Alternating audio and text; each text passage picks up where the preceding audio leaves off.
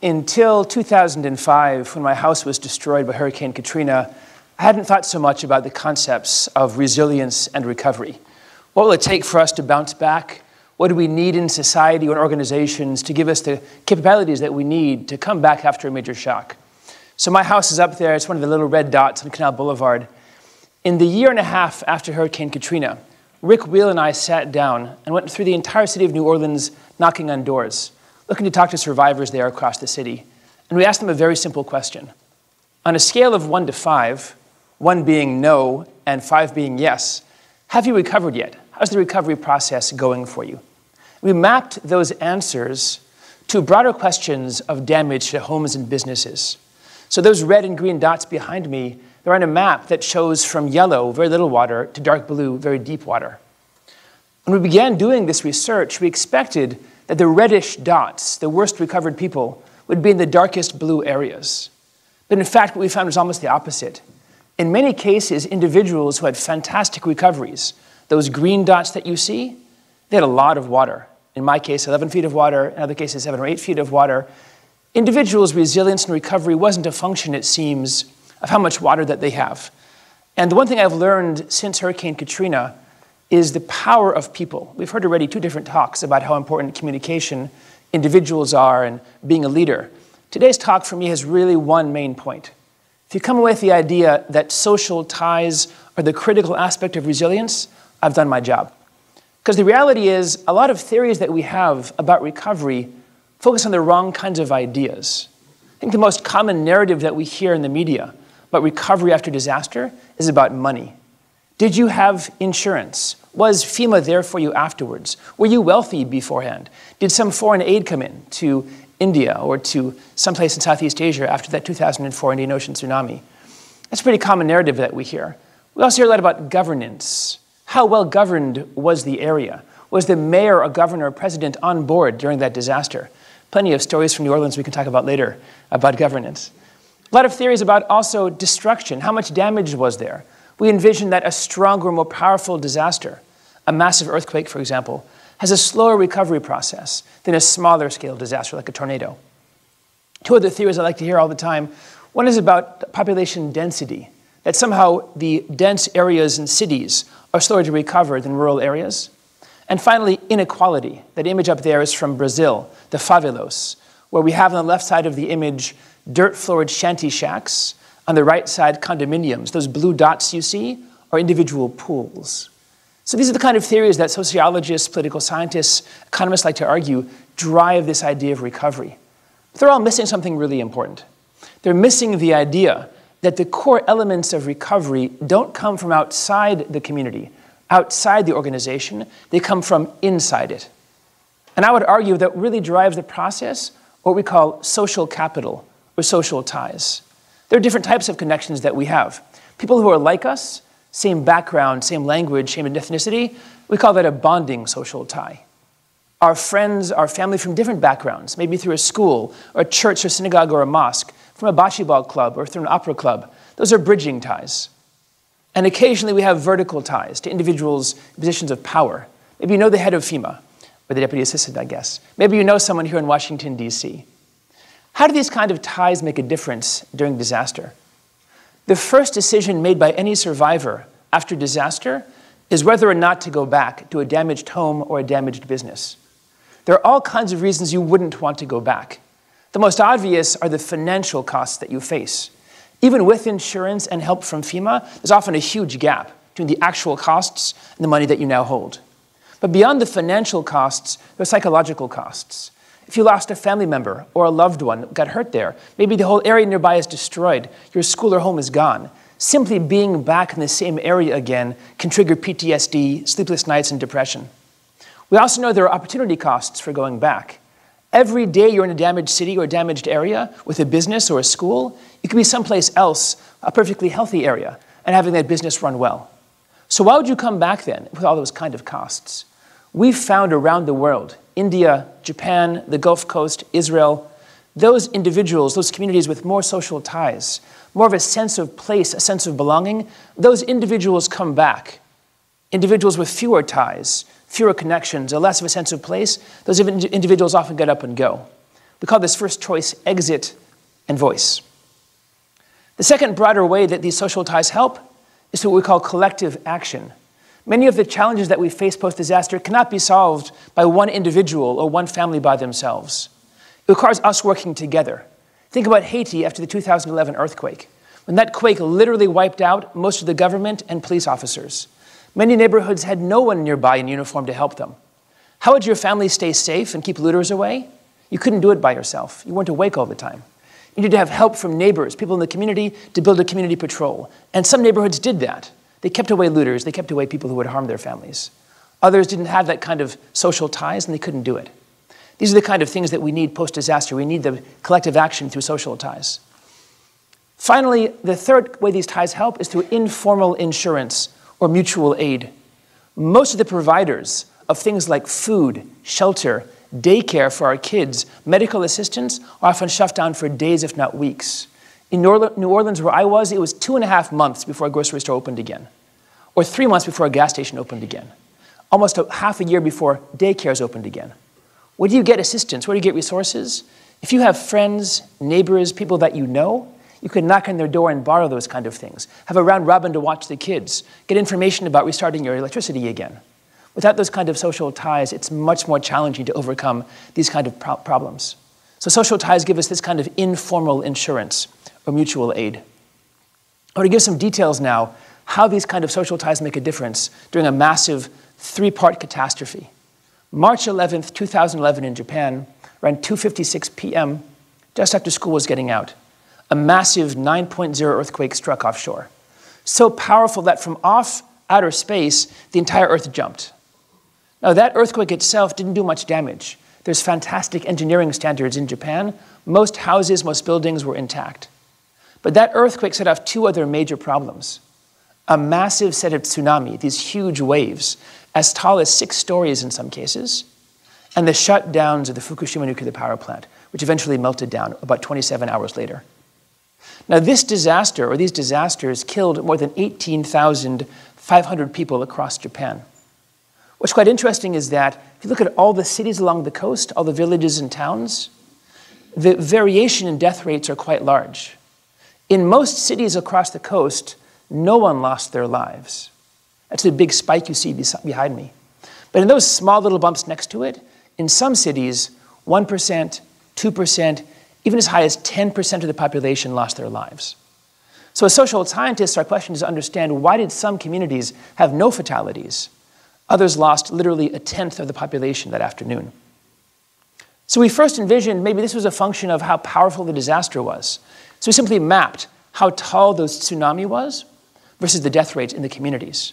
There's some variation that you see here that lines up, but some really strong outliers. The most powerful waves that we saw in Tanohata, 20 meters, that's 60 feet tall, they only lost around 2% of the population. But Onagawa, Otsuchi, those communities had much shorter waves, but lost 1/10 of the population. And even further on, Rifu Natori, very short waves, that lost around 9% of the population. So by itself, we can't explain mortality based solely on how powerful the waves were. I spent about 1.5 years in Japan doing research on this project, asking individuals who survived, speaking to NGOs, local leaders, getting data on all these communities to understand what then drove the differences in mortality. The most powerful predictor of recovery was actually social networks and social ties. Communities across the coast that had more social ties, here we're measuring this using less crime, those communities had much lower death rates, holding everything else constant, meaning even the same levels of demographics, of income, of education, firefighters being there, disaster preparedness, exposure to the sea, height, all the factors that we could think of, the best predictors still were the social ties in those communities. Communities that had more social ties before the disaster had fewer casualties afterwards. Then we looked at the question of recovery. Who rebuilds these cities after massive devastation? This is an image of Ishinomaki, 2 weeks and then roughly 2 years after that tsunami. Notice all the debris is gone, but so are all the people. There's no evidence in this community, even though the debris is gone, there's businesses operating again, or schools operating again. So I spent about another year in Japan asking questions of businesses, local leaders, educators. What's driving the recovery processes? How do you know if your city is up and operating again? Spent some time in Tagajo. So here are 3 images: 2 weeks, 2 months, and 2 years. Now the debris is gone. I can't tell you why that white van is still there. I have a theory about insurance fraud. That's a different conversation.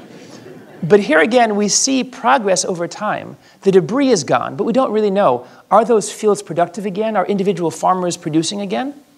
So we measured the recovery in 14 different ways. We looked at things like business restarts, infrastructure, housing rebuilds, school openings. Can you guess what the best predictor of recovery in this case was? So this is a map we can show you. What happens between the first moment of the tsunami, that massive amount of damage, and then 2 years later. The bottom axis is on a scale from 10 to 60. That's the capacity of each city that was still there during that process. So you see some of the most damaged areas that we have there, like Yamada, lost 85% of capacity. Almost all the schools, businesses, everything was shut down.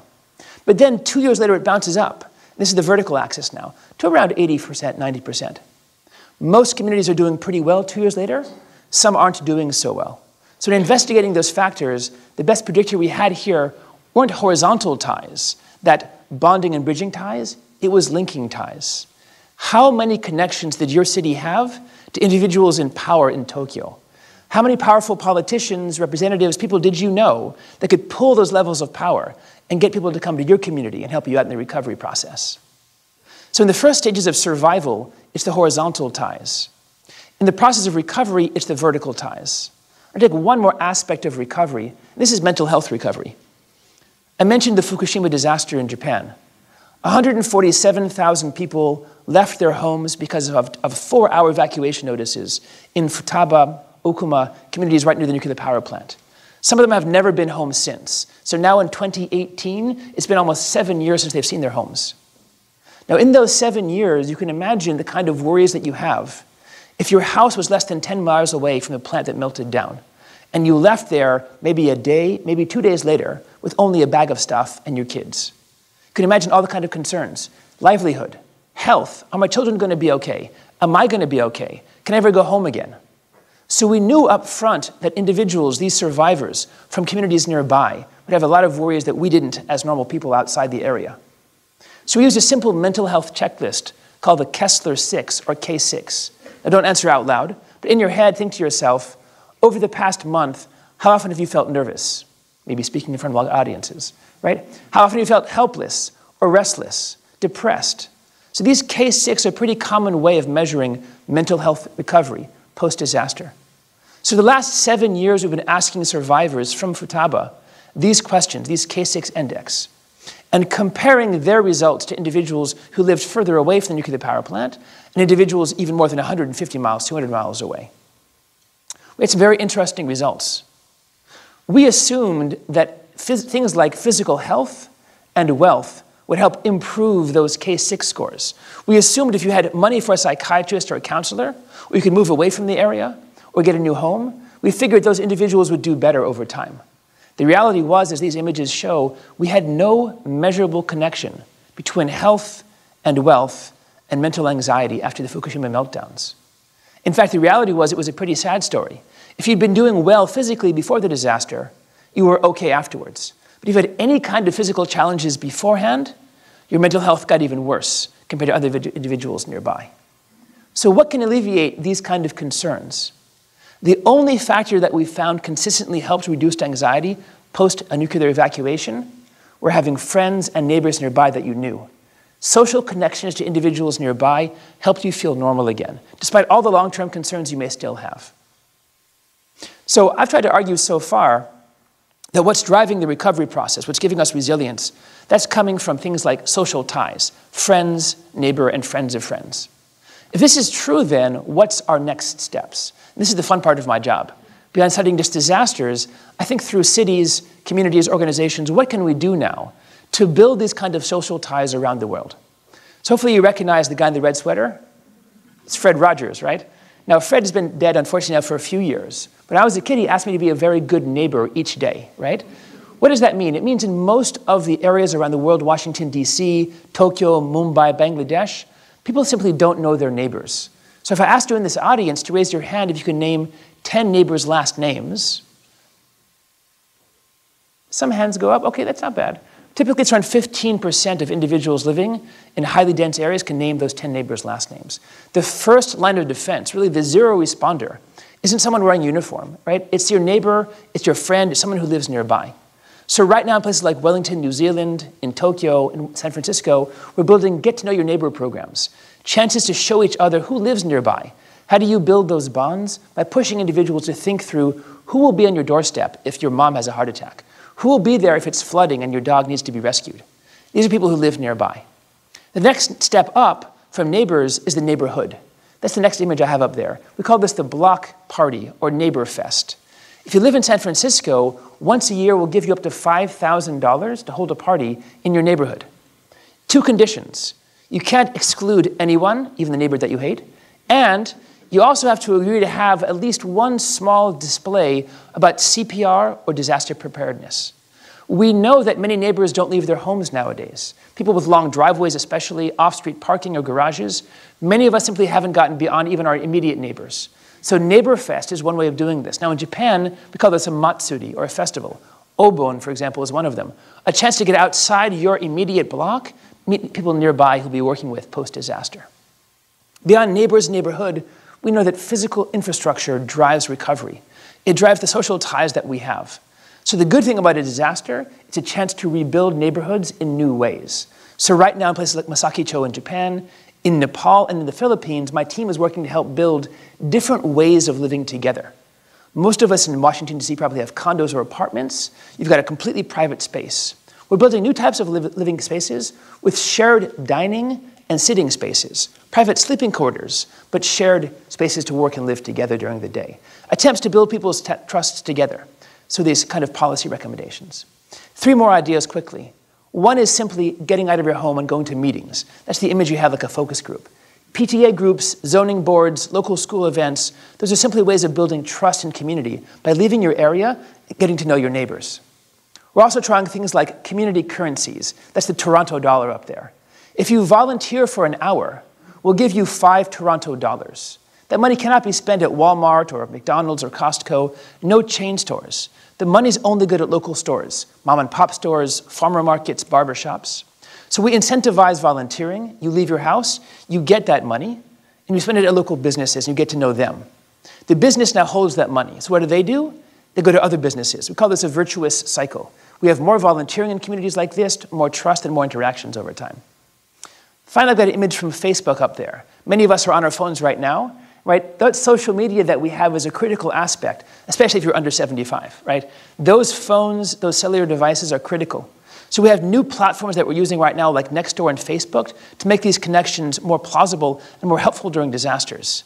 You may have seen on Facebook the check-in function. To check in safe, we have a new one we're developing right now. Where on Facebook, if you're in a disaster, you can say, my kid needs diapers, I need food, and individuals who live nearby will be connected to you, and you can exchange resources. This is coming really soon. Today I've tried to argue several things. First of all, I've argued that many of us think about recovery often in terms of things like how much damage there was, or how much money we have, right? How wealthy we are. The reality I've tried to argue is that disaster resilience comes not from those external factors, or wealth or education, but from internal ones to the community and the organization. How connected are we? How much trust do we have in each other? How often do we work together? In the process of surviving a tsunami, and in the process of mental health after tsunami, those horizontal ties are critical. In the process of building back, in the recovery process then, vertical ties between cities and representatives or cities and things are really critical as well. We've seen now that social media can be a critical component of what's going on. So I would argue today, if you go back to your organizations with one message, here's the message. Build those social ties, make those friendships. Thank you very much.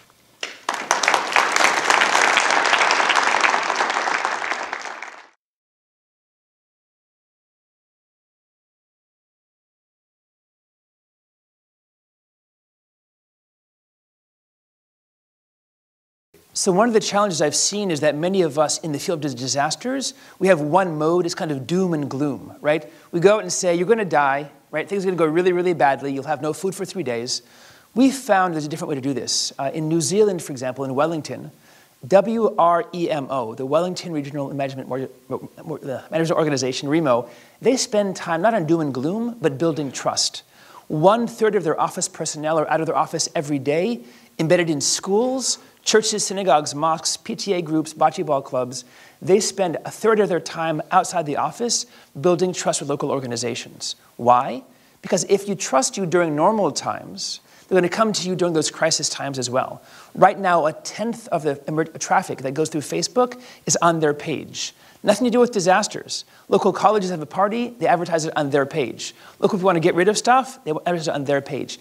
This page is the go-to point because it's trusted by individuals. When that big earthquake comes to New Zealand, as it will, and tsunami warnings come, as they will, Remo is positioned now to be trusted by individuals living nearby. So their method has been to build trust through being there in the community, not just at times of crisis, but all the entire year.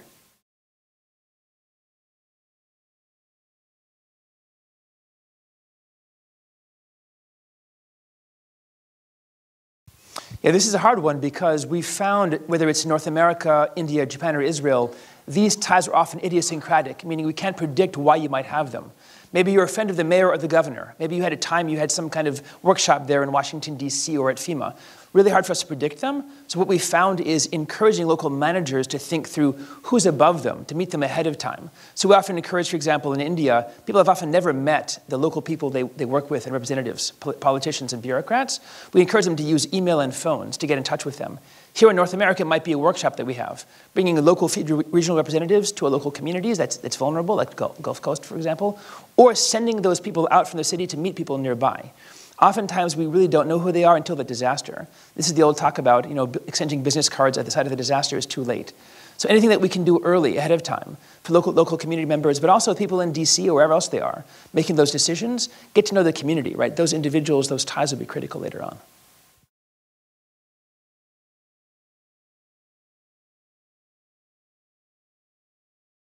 I think it's even worse than that. We've asked people all the time, who helped you? We ask people who've been through disasters in North America and elsewhere, who helped you when you were in trouble? They say something like this: oh, it was FEMA. Even if FEMA wasn't even the area nearby, it was the Red Cross, it was an NGO nearby, it was a church. Oftentimes, individuals who've been through disasters simply don't recognize who they're working with. And this is a real challenge for us, I think, in the disaster field. There's no recognition of local versus regional versus national. People I've talked to assume FEMA will be there with pickaxes, oxygen masks, and door cutters. I think we all know that's not going to happen in most cases, right? Maybe some of you guys volunteer in the free time, but that's not going to happen. So this is a real challenge. Most North Americans, at least, simply don't know that much about what FEMA does, or what organizations like the Red Cross do, or how those lines do or don't connect. So part of the process of educating the community is, before the disaster, again, telling them this is the framework that we have. It's the NRDF framework that we have. This is the local community framework that we have.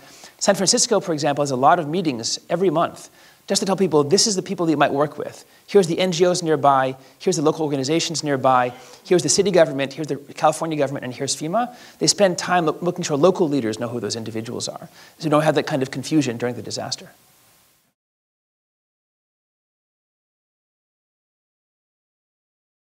Yeah, this is a big problem. What we've found is that horizontal ties are much easier to cultivate, right? So encouraging communities to get outside, to meet their neighbors, to volunteer. Much harder to tell individuals, go write a letter to your politician, go visit them in DC or in Tokyo in this case. It's also kind of inequitable at some levels, right? Meaning if you have those politicians who you know well and they're actively working for you in the center of power, it's a very different story than a community nearby that also went through the disaster that doesn't have those vertical ties. So this is a challenge, I think, for us to think through the ethics of disaster recovery. I know certainly in North America, we have plenty of data that shows better committed communities get money first. They get money more quickly. We also know, for example, that block grants, which I think are ending, if I remember correctly, haven't been given out so randomly either. There's several papers that we've written as a team that show disaster aid is politicized. It is politicized, both international and domestic, meaning we give aid to certain countries more quickly, other countries not as much. And internally, the aid itself doesn't flow as equally across, despite our best efforts to help those who've been damaged. So I think this is a real point where the data show, despite our best hopes, that disaster aid comes to those who need it. I think that the reality is that disaster help comes to those who are connected to other people. And that's a problem, right? Building those horizontal and vertical ties. I'm not sure there's an easy answer that we can have that will make it more equitable across the society right now.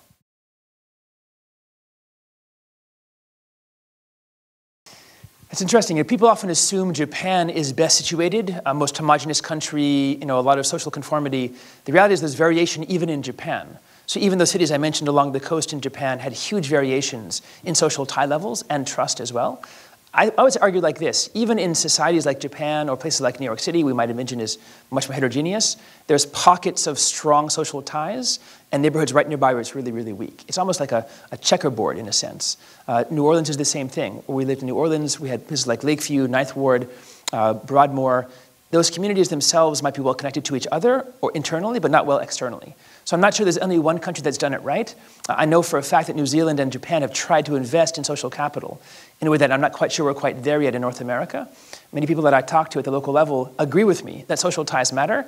Then I ask for funding, and then the conversation gets a lot quieter, right? So, how do we go from agreeing the idea that these ties are measurable, for example, that they can be captured just like any other social tie or physical tie, but that we need to invest in them. Right now, for example, Boulder, Colorado has a great program called BOCO Strong, a very localized program run by citizens there in Boulder that builds these kind of social ties. I mentioned San Francisco and Boston.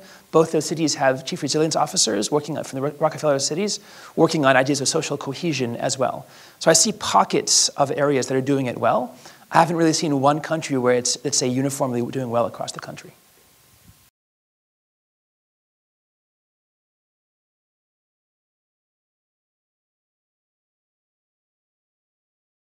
This is a great question. So we've noticed that basically it's strongly demographic by age who uses these kind of platforms, Nextdoor, Facebook, and so forth. We think they've got great potential to do this because they have information on where we are. If you're holding a phone right now, it's probably telling someone else where you are in this building in Washington, D.C.